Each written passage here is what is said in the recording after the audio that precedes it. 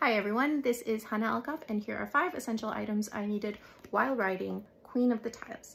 The first thing is a good pair of noise-canceling headphones because I have 2 kids and no writing is going to get done unless I can't hear them. The second thing is a notebook because I often find that when I get stuck, one of the easiest ways for me to get unstuck again is to be able to doodle or write down my thoughts in a completely different medium. Bonus points for the cute cats.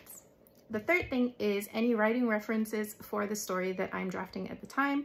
Now, in the case of Queen of the Tiles, that means the official Scrabble dictionary, which is a monster of a book with over 160,000 official Scrabble words in it.